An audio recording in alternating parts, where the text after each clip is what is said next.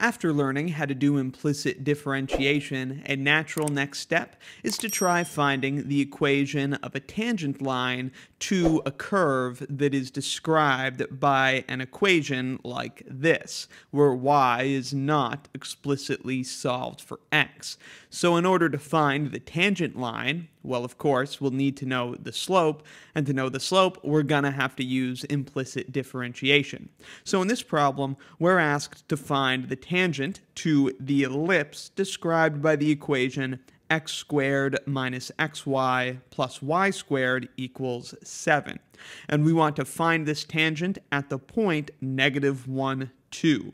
Of course, we need a whole point now to specify where the tangent is going to be. Just an x-coordinate is not sufficient because -1 happens at this point and at this point. But we, of course, are looking for -1, 2. So that's right there, and the tangent we're looking for looks something like that. Typically, to find a tangent line, we'd only be given an x-coordinate, and so we'd have to plug that into our function to figure out what the actual point of tangency is. So it's kind of nice in this case that we don't have to do that step since we already have the point. So we already know from the jump that our tangent line is going to look like this. Y minus 2 equals the slope multiplied by x minus -1. This is just point-slope form for a line using this point. All right, so then all that really remains is for us to find m, the slope at this point. So we'll have to do implicit differentiation on this equation. To begin that process, we take the derivative of the left side of the equation and the derivative of the right side of the equation. So let's go ahead and proceed with this computation. The derivative of x squared, that's just power rule, that's 2x. Then we have x times y. And remember that y is some implicit function of x. So here we have a function, x, times another function, y. We need to use the product rule. The product rule tells us that the derivative of xy will be f prime g. We'll say that f is x and g is y. So f prime g is just the derivative of x, which is 1, times g, which is y. Notice as well that I'm leaving this minus out here, and I've just opened up the parentheses for the derivative. This is just to be careful and make sure that I don't make any sign errors.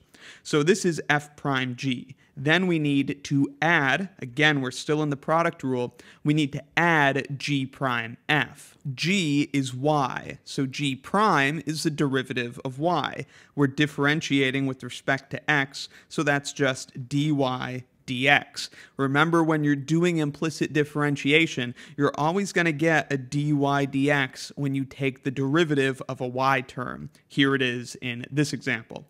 So we've got g prime, that's dy dx, times f. So then we have to multiply by x. Then we can close these parentheses. That's the derivative of xy. We can move on then to the derivative of y squared. The first step of this is just power rule, so it's 2 times y. But then, because this is a y function, we need to hit it with the dy dx factor, because we've got this sort of implicit chain rule going on. Yes, we have y squared, but also y is an implicit function of x, so we then need to multiply by the derivative of that inside y function, giving us dy dx. On the right, the derivative of 7 is just 0. The derivative of a constant is always 0. Now we're almost done. All we've got left is to solve for dy dx. First, I'm just going to reassemble the pieces of this equation. Let's bring the dy dx terms together and bring everything else together as well. So first, I'll put this 2y dy dx, that's at the front of our equation. And then the only other dy dx term we have comes from this minus times dy dx times x. So that's minus dy dx times x. Then we've got this 2x, so we'll add 2x, And we've got this minus y, so subtract y. And this all equals 0. Now we can factor dy dx out of these first two terms and move these other two terms to the other side of the equation. So when I factor dy dx out of the front two terms, I'll be left with 2y minus x. You can see if we distribute this through the parentheses, we'll end up back where we started. Then these two characters, I'm moving to the other side of the equation. So minus y gets added to the other side, plus 2x gets subtracted from the other side. Now all that's left is to divide both sides by 2y minus x. Then we'll have dy dx all by itself. And that completes the implicit differentiation process. Now we can use this derivative to finally find that slope m of our tangent line. Remember, we're looking for the line to be tangent at the point -1, 2. So we need its slope to match the slope of the ellipse at -1, 2.